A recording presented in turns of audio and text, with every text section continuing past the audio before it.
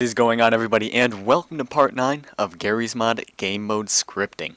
In today's part, we are going to be working in our init.lua file and our testhud.lua file, and just removing these parts with the ones that are in bold, so the current level, the current EXP, and the EXP to level. We're going to switch those out with actual numbers that we'll be able to change when a player levels up or when a player gains XP, and yeah.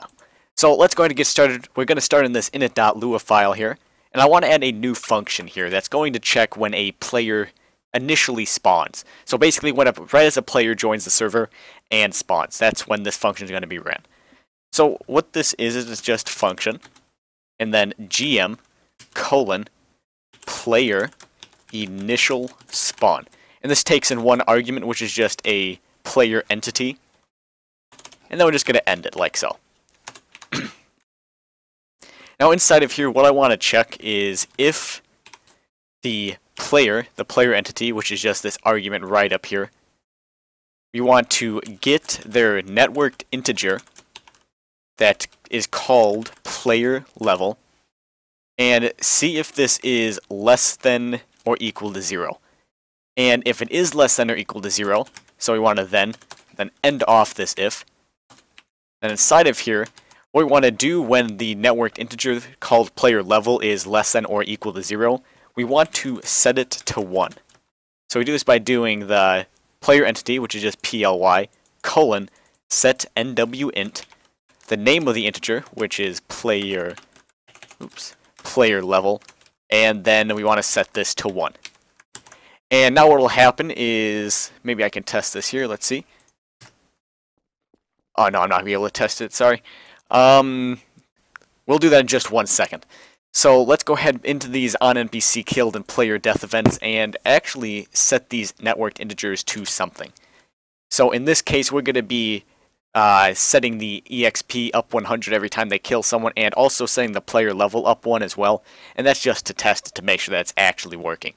So we do this the same exact way we did this one, which is just the entity, which is the attacker, set nwint or networked int, the name of the networked integer, which is going to be player exp in this case, comma, and then we want to get their current exp by doing attacker get nwint player exp, and then we want to add 100 to that. So now every time they kill an NPC, their current XP will go up 100. So they have 0, it'll go up 100, and so forth. And we can just copy this and put it down here. Then we got to do this again, attacker set nwint, but this time for the player level.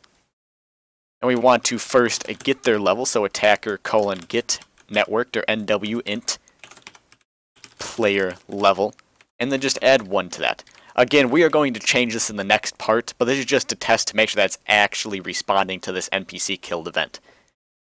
So let's go ahead and copy this, move it down here, so both player deaths and NPC deaths are both accounted for. Then we're basically done with this file now. We can go into our test HUD and actually replace these bold numbers or bold strings with legitimate values.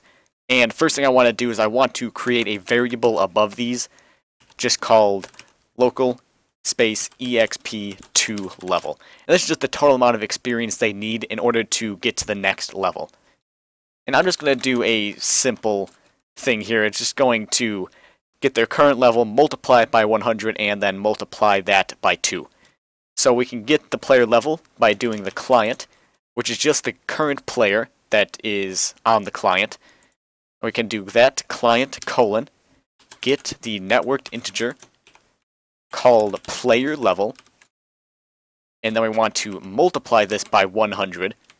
And then after that, outside of these parentheses here, this one and this one, we want to multiply the whole entire thing by 2. So if they start out at 1, it's going to be 1 times the 100, then times that by 2, which will end up being 200 EXP they need in order to level up to level 2. So now that's done, let's go ahead, take this current level, remove that, and replace this with the legitimate level. So client, get the networked integer, called player level. like so. And then we can go into the game here and actually see that that level is now changed. Currently it's 0, but I'm going to reload the game and show you exactly what it should be doing in just a second here. We can change the current EXP as well. Client :get networked int the player EXP, and then over this to this EXP to level thing. Get rid of that, and we can just replace it with this variable we just created up here, which is called EXP to level. Now that that's all saved, go into the game, and all those values should be changed now. Currently, they're not very good looking values, but I can fix that just by doing a quick reload here. Now we get back into the game, all of those values should be changed. That level should become a 1 instead of a 0, and the EXP to level is now 200. So everything's working fine, we just gotta test to make sure that this is actually going to be changed when we kill an NPC. Let's go ahead and just spawn a poor little crow and take it down. And as you can see, both the level went up, the EXP went up, and also the EXP to level went up as well since their level went up. So we can just keep doing this, and all 3 of those values will change constantly. So everything's working perfectly. That's going to conclude this part. In the next part, we are going to actually make a legitimate leveling system. So when they get to the EXP to level, they'll level up, their XP will be reset, and their everything else will be changed accordingly. So that next part should be come out on Monday. But anyways, thank you so much for watching, and I hope to see you next time.